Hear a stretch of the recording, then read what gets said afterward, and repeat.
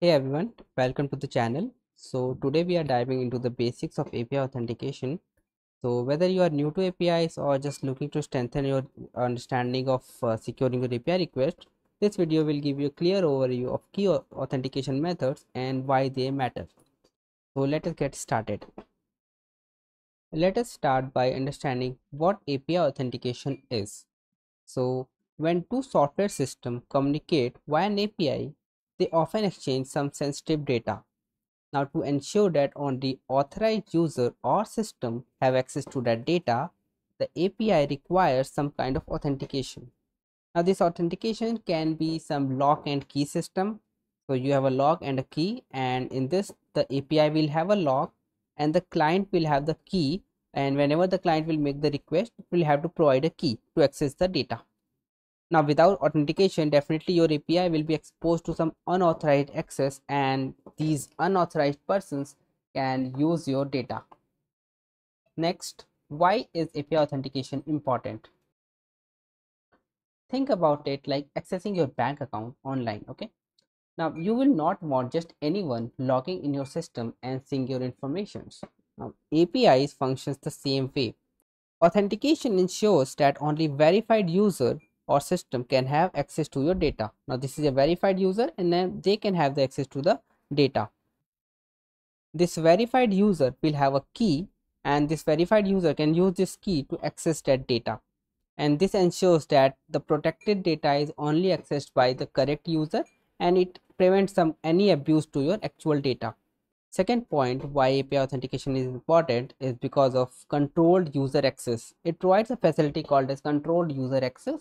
So you can see you have a server, and server is having different kind of data. It has a marketing data, sales data, business data. Now this data can be exposed using the same API, that is the share API, and you are sharing different data. You can have different keys for different data access. You can have a marketing key, a sales key, and a business key, and those different keys can be used to access different data. You can also have an administrator key which can access all the data. Now this provides controlled user access to your data. There are four types which I will be covering in this video, but there are many types of authentication.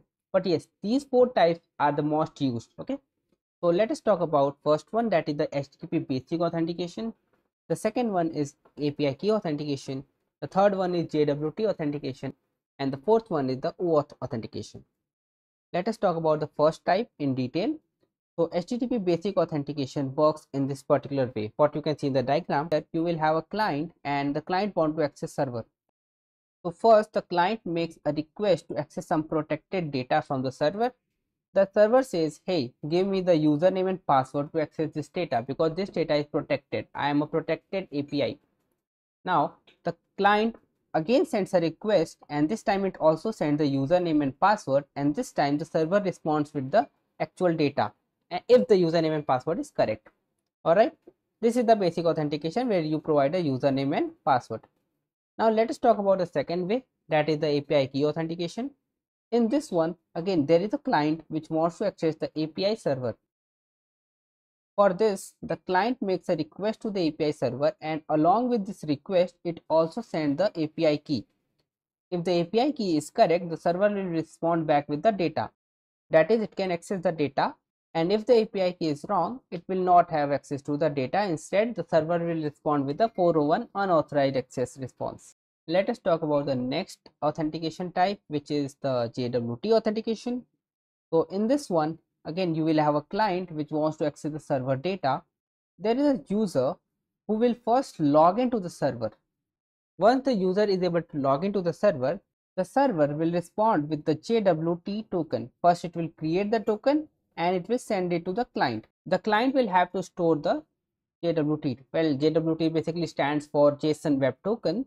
Next, whenever the client make another request to get the data from server, it will also send this JWT token along with the request. So in the third step, it sends the auth request with the JWT in the header, and this time the server will also again respond with the data. Well, this allows to make sure that every subsequent request you will not have to send the username and password. Instead, the client will directly make a request, the JWT token will be there in the header, and it will get back the data.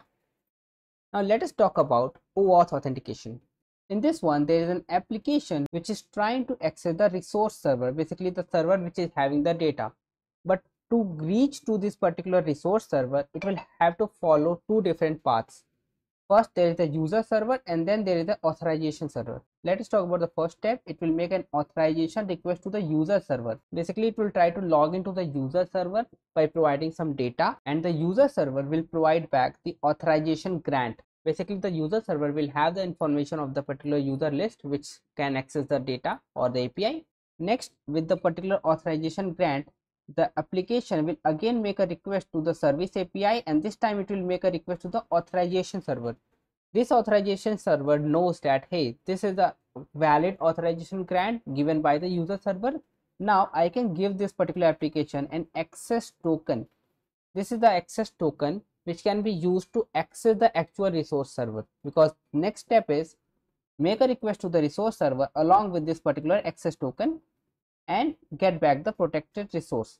So this is how OAuth authentication works. Now let us talk about the different comparisons of authentication methods based on certain criteria like security, use case, advantages and disadvantages. So the HTTP basic authentication is having the lowest security and the OAuth authentication is having the highest security, whereas the JWT is highly secured as well.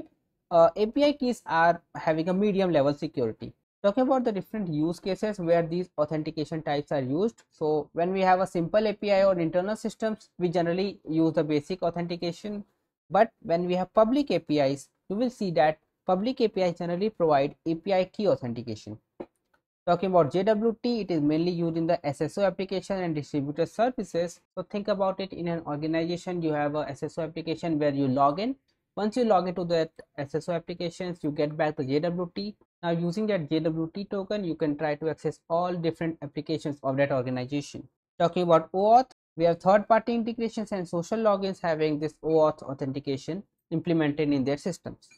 What are the advantages? Again, HTTP basic authentication, since it is having a lowest security used in simple APIs, it is very easy to implement and do not require any sessions. Well, API keys authentication, they are simple as well and they do not even require the user credentials. JWT, it is stateless. Again, it is not simple to implement, but it is stateless basically and scalable as well. Basically, you can use it in a bigger applications. And talking about OAuth authentication, it allows for a fine-grained access control. So basically, the example where we saw that a server is having marketing, sales, and business data, you will want to have different keys for different access. OAuth basically supports you in that particular use case. Definitely, there is a disadvantage associated with every authentication type.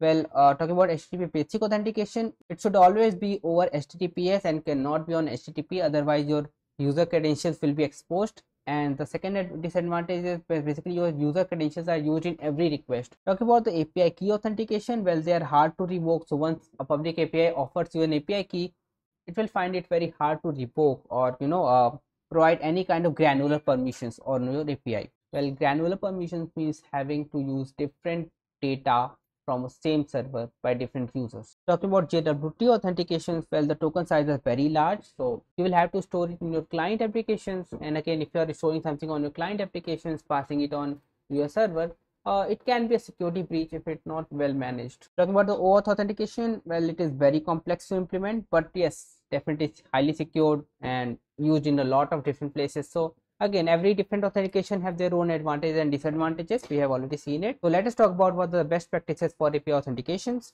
Well, the points are HTTPS. Well, you have to use HTTPS whenever you are having an API. That's a good practice.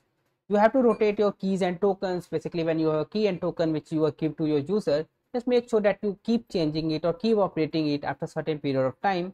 And if possible, make sure that you use some kind of token based authentication. So token based authentications are like OAuth and JWT, and just make sure that you avoid any kind of hard coding whenever you are storing some kind of key or token. That is, just do not store directly your actual key or token in your code. Whenever you are giving some kind of token to a particular user, make sure that you just limit the permissions in that particular token, because you will not want a single token to have all the permissions of your API. So yes, these are different points and these are different things which we have seen about API authentications. So I hope this must have given you a clear view of what is an API, what is an API authentications. So next time we'll try to implement these different authentications type using Python's request module. So that is what the series is all about. So I hope you like this video. So make sure you are connected with us in all possible ways, and we will see you the next time.